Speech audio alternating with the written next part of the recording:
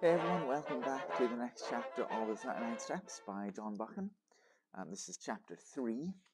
Don't forget to watch the previous two chapters if you haven't read this one yet, or listen to me reading it. Yes, The Adventure of the Literary Innkeeper. The Adventure of the Literary Innkeeper. Remember, this book is out of copyright, so I can read the full thing here without having to pay for it. You don't have to pay for it either. It'd be nice if you did. You know, you can find my Buy Me a Coffee and my coffee links in the description, I'm sure. It'd be lovely if you did, but nobody has to, of course. Chapter 3, The Adventure of the Literary Innkeeper. I had a solemn time travelling north that day. It was fine May weather, with the hawthorn flowering on every hedge, and I asked myself why, when I was still a free man, I had stayed on in London and not got the good of this heavenly country. I didn't dare face the restaurant car, but I got a luncheon basket at Leeds and shared it with a fat woman. Also, I got the morning's papers with news about starters for the Derby and the beginning of the cricket season, and some paragraphs about how Balkan affairs were settling down and a British squadron was going to Kiel. When I had done with them, I got out Scudder's little black pocketbook and studied it. It was pretty well filled with jottings, chiefly figures, though now and then a name was printed in. For example, I found the words Hofgaard, Luneville, and avocado pretty often, and especially the word Pavia. Now, I was certain that Scudder never did anything without a reason, and I was pretty sure that there was a cipher in all this. That is a subject which has always interested me, and I did a bit at it myself once as intelligence officer at Delagoya Bay during the Boer War. I have a head for things like chess and puzzles, and I used to reckon myself pretty good at finding out ciphers. This one looked like the numerical kind, where sets of figures correspond to the letters of the alphabet, but any fairly shrewd man can find the clue to that sort of after an hour's work or two, and I didn't think Scudder would have been content with anything so easy. So I fastened on the printed words, for you can make a pretty good numerical cipher if you have a keyword which gives you the sequence of the letters. I tried for hours, but none of the words answered. Then I fell asleep and woke at Dumfries, just in time to bundle out and get into the slow Galloway train. There was a man on the platform whose looks I didn't like, but he never glanced at me, and when I caught sight of myself in the mirror of an automatic machine, I didn't wonder. With my brown face, my old tweeds, and my slouch, I was the very model of one of the hill farmers who were crowding into the third-class carriages.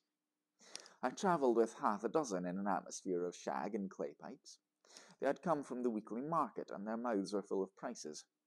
I heard accounts of how the lambing had gone up the Cairn and the Duch and a dozen other mysterious waters. Above half the men had lunched heavily, and above half the men had lunched heavily and were highly flavoured with whisky, but they took no notice of me. We rumbled slowly into a land of little wooded glens, and then to a great wide moorland place, gleaming with lochs and high hills showing northwards. About 5 o'clock the carriage had emptied, and I was left alone as I had hoped. I got out at the next station, a little place whose name I scarcely noted, set right in the heart of a bog. It reminded me of those forgotten little stations in the Karoo. An old station-master was digging in his garden, and with his spade over his shoulder sauntered to the train, took charge of a parcel, and went back to his potatoes. A child of 10 received my ticket, and I emerged on a white road that straggled over the brown moor. It was a gorgeous spring evening, with every hill showing as clear as a cut amethyst. The air had the queer, rooty smell of bogs, but it was as fresh as mid-ocean, and had a strangest effect on my spirits. I actually felt light-hearted. I might have been a boy out for a spring holiday tramp instead of a man of 37 very much wanted by the police. I just felt as I used to feel when I was starting for a big trek on a frosty morning on the High Veld. If you believe me, I swung along that road whistling. There was no plan of campaign in my head, only just to go on in this blessed, honest-smelling hill country, for every mile put me in better humour with myself. In a roadside planting, I cut a walking stick of hazel, and presently struck off the highway up a bypath, which followed the glen of a brawling stream. I reckoned that I was still far ahead of any pursuit, for that night might please myself. It was some hours since I had tasted food, and I was getting very hungry when I came to a herd's cottage set in a nook beside a waterfall. A brown-faced woman was standing by the door, and greeted me with the kindly shyness of moorland places. When I asked for a night's lodging, she said I was welcome to the bed in the loft, and very soon she set before me a hearty meal of ham and eggs, scones, and thick sweet milk. At the darkening, her man came in from the hills, a lean giant who in one step covered as much ground as 3 paces of ordinary mortals. They asked no questions, for they had the perfect breeding of all dwellers in the wilds, but I could see they set me down as a kind of dealer, and I took some trouble to confirm their view. I spoke a lot about cattle, of which my host knew very little, and I picked up from him a good deal about the local Galway markets, which I tucked away in my memory for future use. At 10 I was nodding in my chair, and the bed in the loft received a very weary man who never opened his eyes till 5 o'clock set the little homestead a-going once more. They refused any payment, and by 6 I had breakfasted and was striding southward again. My notion was to return to the railway line a station or 2 farther on than the place where I had alighted yesterday, and to double back. I reckoned that was the safest way, for the police would naturally assume that I was always making farther from London in the direction of some western port. I thought I had still a good bit of a start, for, as I reasoned, it would take some hours to fix the blame on me, and several more to identify the fellow who got on board the train at St. Pancras. It was the same jolly, clear spring weather, and I simply could not contrive to feel careworn. Indeed, I was in better spirits than I had been for months. Over a long ridge of moorland I took my road, skirting the side of a high hill where the herd had called the Cairnsmore of Fleet. Nesting curlews and plovers were crying everywhere, and the links of green pastures by the streams were dotted with young lambs. All the slackness of the past months was slipping from my bones, and I stepped out like a 4-year-old. By and by I came to a swell of moorland which dipped into the vale of a little river, and ran away in the heather. I saw the smoke of a train. Sorry, a mile away in the heather I saw the smoke of a train. Where did I get ran from, anyway? The station, when I reached it, proved to be ideal for my purpose. The moor surged up around it and left room for only a single line, the slender siding, a waiting room, an office, the station master's cottage, and a tiny yard of gooseberries and sweet William. There seemed no road to it from anywhere, and to increase the desolation, the waves of a tarn lapped on the grey granite beach half a mile away. I waited in the deep heather till I saw the smoke of an east-going train on the horizon. Then I approached the tiny booking office and took a ticket for Dumfries. Let's have a sip. The only occupants of the carriage were an old shepherd and his dog, a wall-eyed brute that I mistrusted. The man was asleep, and on the cushions beside him was that morning's Scotsman. Eagerly I seized on it, for I fancied it would tell me something. There were 2 columns about the Portland Place murder, as it was called. My man Paddock had given the alarm and had the milkman arrested. Poor devil, it looked as if the latter had earned his sovereign hardly. But for me, he had been cheap at the price, for he seemed to have occupied the police for the better part of the day. In the latest news I find a further instalment of the story. The milkman had been released, I read, and the true criminal, about whose identity the police were reticent, was believed to have got away from London by one of the northern lines. There was a short note about me as the owner of the flat. I guess the police had stuck that in as a clumsy contrivance to persuade me that I was unsuspected. There was nothing else in the paper, nothing about foreign politics or Carolides or the things that had interested Scudder. I laid it down and found that we were approaching the station at which I had got out yesterday. The potato-digging station-master had been gingered up into some activity, for the west-going train was waiting to let us pass, and from it had descended 3 men who were asking him questions. I supposed that they were the local police who had been stirred up by Scotland Yard and had traced me as far as this one-horse siding. Sitting well back in the shadow, I watched them carefully. One of them had a book and took down notes. The old potato digger seemed to have turned peevish, but the child who had collected my ticket was talking volubly. All the party looked out across the moor where the white road departed. I hoped they were going to take up my tracks there. As we moved away from the station, my companion woke up. He fixed me with a wandering glance, kicked his dog viciously, and inquired where he was. Clearly, he was very drunk. "That's what comes of being a teetotaler," he observed in bitter regret. I expressed my surprise that in him I should have met a blue-ribbon stalwart. "Aye, but I'm a strong teetotaler," he said pugnaciously. I took the pledge last Martinmas, and I haven't touched a drop of whisky since then, no even at Hogmanay, though I was sair tempted. He swung his heels on the seat and burrowed a frowsy head into the cushions. That's all I get, he moaned. A heed hetter than hellfire, and twa yoon looking different ways for the Sabbath. What did it? I asked. A drink they call brandy. Being a teetotaler, I keep it off the whisky, but I was nipping all day at this brandy, and I'll doubt I'll no be weel for a fortnight. His voice died away into a stutter, and sleep once more laid its heavy hand on him. My plan had been to get out at some station down the line, but the train suddenly gave me a better chance.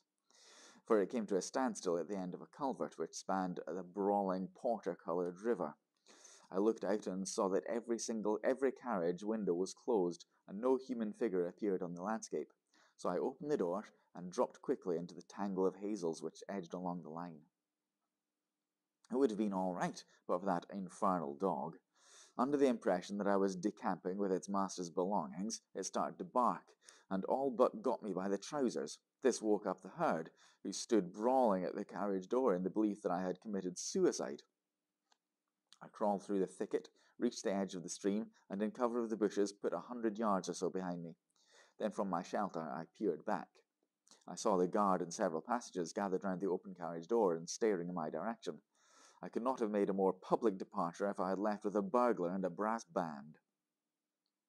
Happily, the drunken herd provided a diversion. He and his dog, which was attached by a rope to his waist, suddenly cascaded out of the carriage, landed on their heads on the track, and rolled some way down the bank towards the water. In the rescue which followed, the dog bit somebody, for I could hear the sound of hard swearing. Presently they had forgotten me, and when a quarter of the mile's crawl I ventured to look back, the train had started again and was vanishing in the cutting. I was in a wide semicircle of moorland, with the Brown River as radius, and the high hills forming the northern circumference.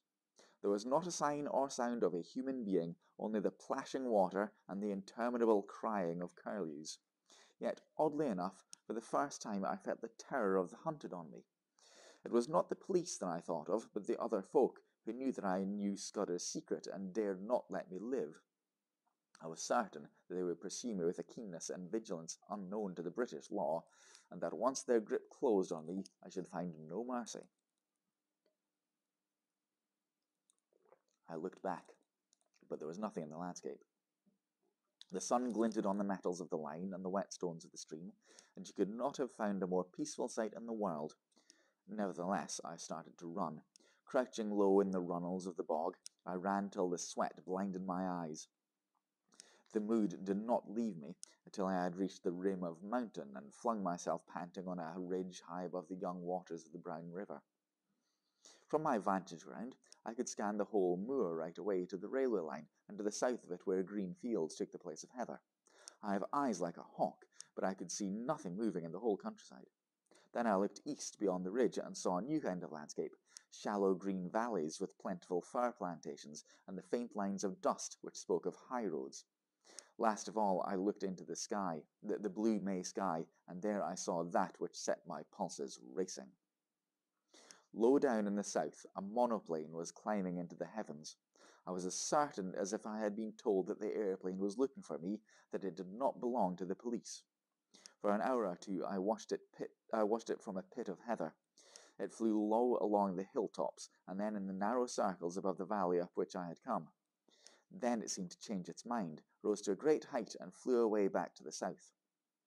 I did not like this espionage from the air, and I began to think less well of the countryside I had chosen for a refuge. These heather hills were no sort of cover if my enemies were in the sky, and I must find a different kind of sanctuary. I looked with more satisfaction to the green country beyond the ridge, for there I should find woods and stone houses. About 6 in the evening I came out of the moorland to a white ribbon of road which wound up a narrow vale of a lowland stream. As I followed it, fields gave place to bent, the glen became a plateau, and presently I had reached a kind of pass where a solitary house smoked in the twilight. The road swung over a bridge, and leaning on the parapet was a young man. He was smoking a long clay pipe and studying the water with spectacled eyes. In his left hand was a small book with a finger marking the place. Slowly he repeated, "As when a Gyphon through the wilderness, with winged step o'er hill and moory dale, pursues the Arimaspian." He jumped round at my step, rang on the keystone, and I saw a pleasant, sunburned, boyish face. "Good evening to you," he said gravely. "It's a fine night for the road." The smell of peat smoke and of some savoury roast floated to me from the house. "Is that place an inn?" I asked. "At your service," he said politely. "I am the landlord, sir, and I hope you will stay the night, for to tell you the truth, I have had no company for a week." I pulled myself up on the parapet of the bridge and filled my pipe.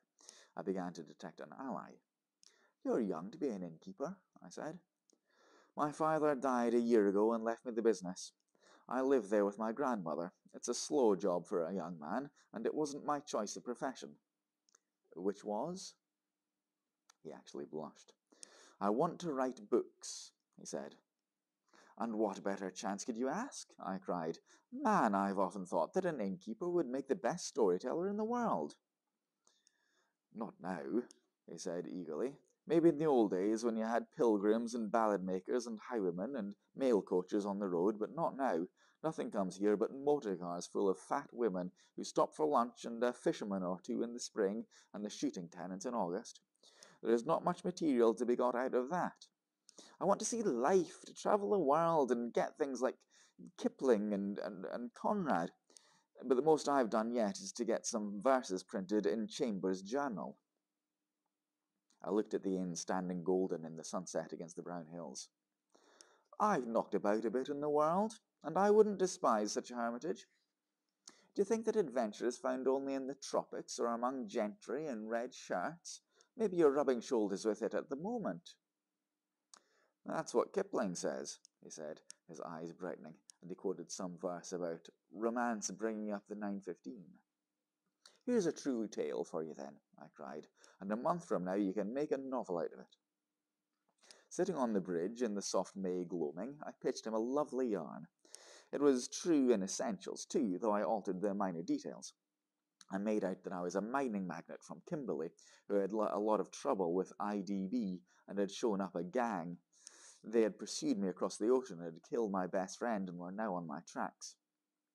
I told the story well, though I say it, who shouldn't? I pictured a flight across the Kalahari to German Africa, the crackling, parching days, the wonderful blue velvet nights.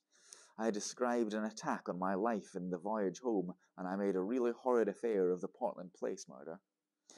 "You're looking for adventure," I cried. "Well, you've found it here. The devils are after me, and the police are after them. It's a race that I mean to win."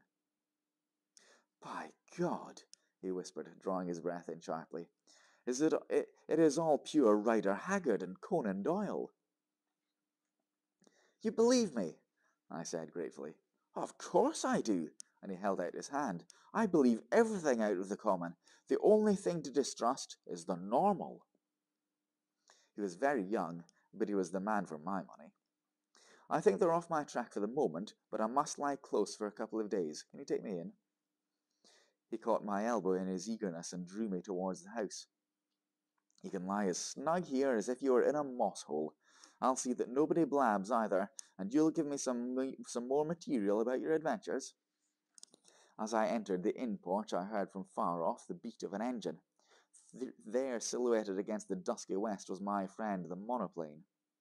He gave me a room at the back of the house with a fine outlook over the plateau, and he made me free of my own study, which was stacked with cheap editions of his favourite authors. I never saw the grandmother, so I guessed she was bedridden. An old woman called Margaret brought me my meals, and the innkeeper was around me at all hours. I wanted some time to myself, so I invented a job for him. He had a motor bicycle, and I sent him off next morning for the daily paper, which usually arrived with the post in the later afternoon. I told him to keep his eyes skinned and make note of any strange figures he saw, keeping a special sharp lookout for motors and aeroplanes. Then I sat down in real earnest to Scudder's notebook. He came back at midday with the Scotsman. There was nothing in it except for some evidence of Paddock and the milkman, and a repetition of yesterday's statement that the murderer had gone north.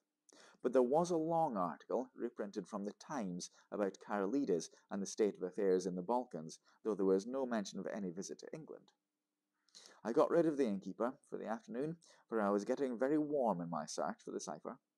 As I told you, it was a numerical cipher, and by an elaborate system of experiments I had pretty well discovered what were the nulls and stops. The trouble was the key word, and when I thought of the odd million words he might have used, I felt pretty hopeless. But by 3 o'clock I had a sudden inspiration. The name Julia Cicigni flashed across my memory. Scudder said it was the key to the Karolides business, and it occurred to me to try it on the cipher. It worked. The 5 letters of Julia gave me the position of the vowels. A was J, the 10th letter of the alphabet, and so represented by X in the cipher. E was U, equals 21, and so on. Cicigni gave me the numbers for the principal consonants. I scribbled that scheme out on a bit of paper and sat down to read Scudder's pages. In half an hour I was reading with a whitish face and fingers that drummed on the table.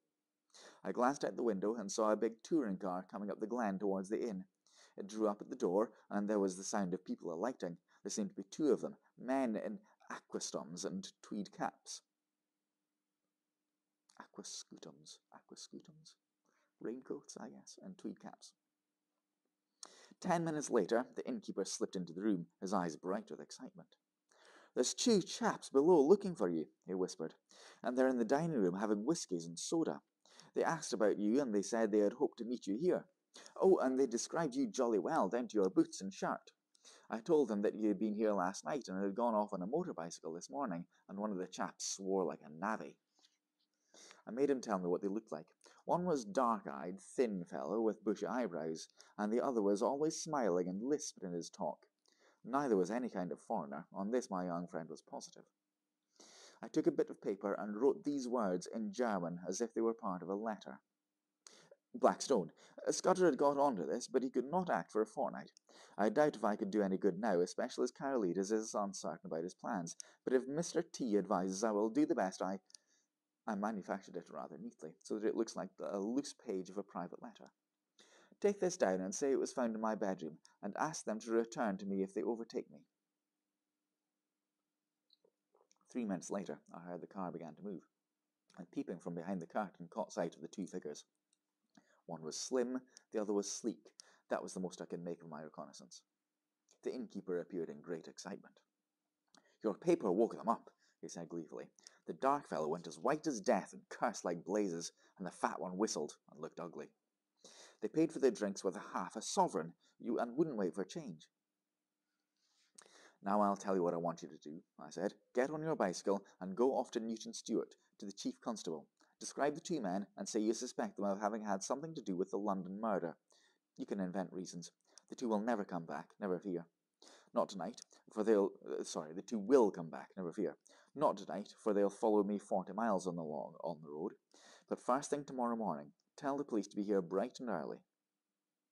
He set off like a docile child, while I worked at Scudder's notes. When he came back, we dined together, and in common decency I had to let him pump me. I gave him a lot of stuff about lion hunts and the Matabele War, thinking all the while what tame business there were compared to all this I was now engaged in. When he went to bed, I sat up and finished Scudder. I smoked in a chair till daylight, for I could not sleep. About 8 next morning, I witnessed the arrival of 2 constables and a sergeant. They put their car in a coach-house under the innkeeper's instructions and entered the house. 20 minutes later, I saw from my window a second car come up across the plateau from the opposite direction. It did not come up to the inn, but stopped 200 yards off in the shelter of a patch of wood. I noticed that its occupants carefully reversed it before leaving it. A minute or 2 later, I heard their steps on the gravel outside the window. My plan had been to lie hid in my room and see what happened. I had a notion that if I could bring the police and my other more dangerous pursuers together, something might work out to my advantage. But now I had a better idea. I scribbled a line of thanks to my host, opened the window, and dropped quietly into a gooseberry bush. Unobserved, I crossed the dike, crawled down the side of a tributary burn, and won the high road on the far side of the patch of trees. There stood the car. very spick and span in the morning sunlight, but with the dust on her which told of a long journey. I started her, jumped into the chauffeur's seat, and stole gently out onto the plateau. Almost at once the road dipped so that I lost sight of the inn, but the wind seemed to bring me to the sound of angry voices. End of chapter. What do you reckon? What do you reckon to that chapter? Let me know in the comments what you think.